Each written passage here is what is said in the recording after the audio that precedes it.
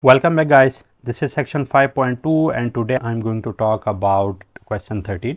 So here the logical circuit has been given in the form of table 5.8, which is basically the truth table. Okay, so what is this statement here? Implement a logic circuit, okay, for the truth table in table 5.8. So this is table 5.8 to which different inputs and a single output has been given, and for it I have to implement the logic circuit. Okay, so let me solve it. So solution for it, so the first thing here is that I have to see that what is the domain of it. So the domain of it is composed of the inputs, so I have here A, B, C, and for these inputs I have to calculate the sum of product form. So SOP form for it will be what as I have previously shown you guys that what I have to do, I have to select all the inputs or the terms for which the output is 1. So this is first, this is second, this is third, fourth and fifth, and I have to make each product equal to 1 by complementing them and then adding them together. So this is a first term here, so 0 0 0, and here I have to make it what that would be A complement, B complement, C complement. Okay, the second term here is here, so here A is 0, B is 1 and C is 0. So what I have to do, I have to write it A complement, B is 1, so the product it will not affect, and therefore C should also be complemented to make it what 1. Okay, similarly the third one is 1 0 0, so here A is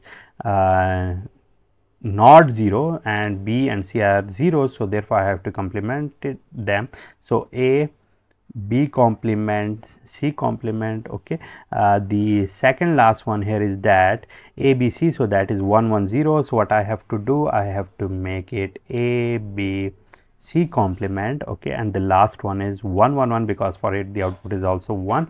So that would be what? That would be A, B, C. Okay, so after it what will be the step? I have to add them together in order to get these output of it. So that would be the summation of them, and that is what, that is the sum of product form for my question, and it is now very easy to implement them. Okay, so it will be the same way in which I was basically implementing all the circuits for which the expression or the Boolean expression was given. So here what is the first step? I have to see the number of inputs. So the number of inputs for it, I have number of inputs I have are 3, and those are A, B and C.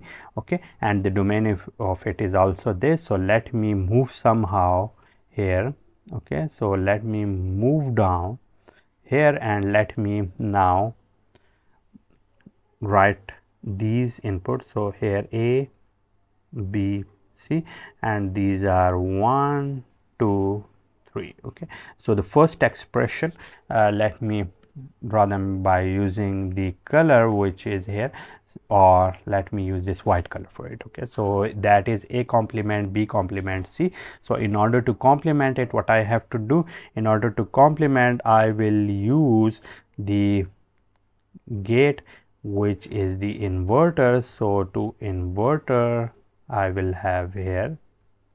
Okay, so the outputs of these inverter are A complement, B complement and C complement. Okay, these are the outputs of it, and the after this inversion I have to what add, I have to multiply them because A complement, B complement, C complement are multiplied together. So let me multiply them, and for it I am going to use this color.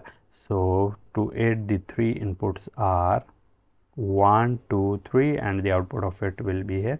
So it will be here, here and here, and the output of it will be here, and let me write it with this white color: A complement, B complement, C complement. Okay, the second term here is A complement, B, C.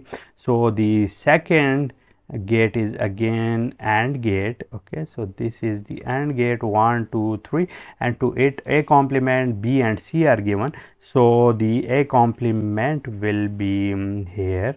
Okay, C complement will be from here, while B will be from here. Okay, so what I have to do, these are the outputs of it. So here I will have A complement, B, C complement will be the output. Okay, for the third term here I will have A, B complement, C complement.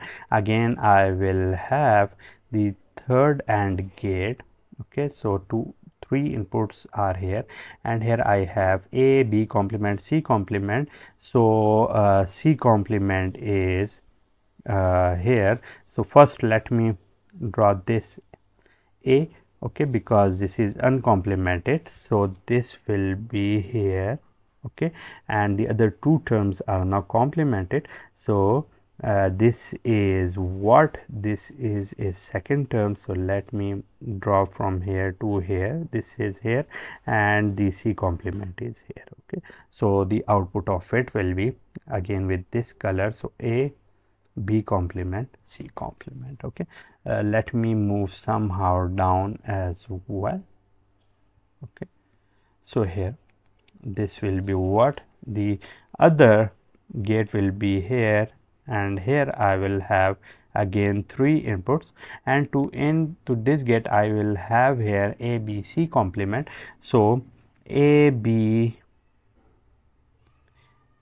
and B are both here. So let me use this A for it here, B for it uncomplemented here, and C is complemented. So therefore what I am going to use this here, so it will be here, and what I will get here, I will get here A, B, C complement. Okay, and the last gate here is for it, that is now this ABC. Okay, so let me move down, and after it what I will do, I will add them all together. So this is will be the expression, and I am going to implement it here. So let me move down somehow as well.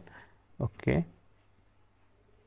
and here the last gate is this 3 input AND gate, and to it ABC is given. So A is again here, B is from here because these are uncomplemented, and C is again here, sorry, and C is here. Okay, so these are here, and the output of it will be ABC.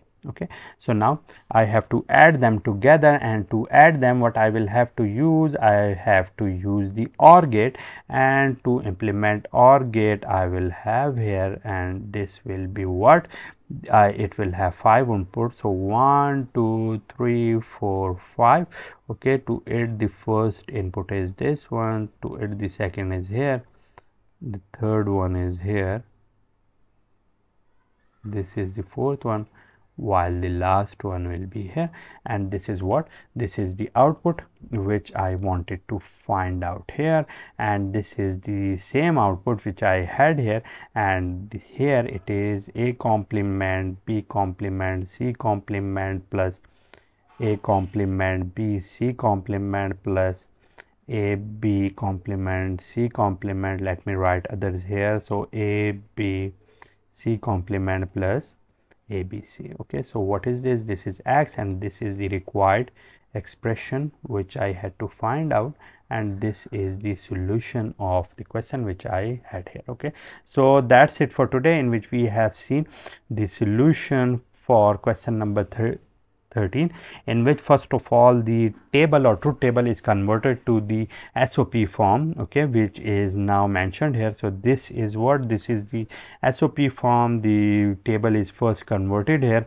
and then after finding the domain of it, all of it is now converted into the circuit which can be seen here in this form. Okay, so it is now very clear that this is the implementation of the expression which is given. So I hope all the steps are now clear to you guys, and I hope to see you guys again with another very interesting video which will demonstrate the solution of other questions of this section.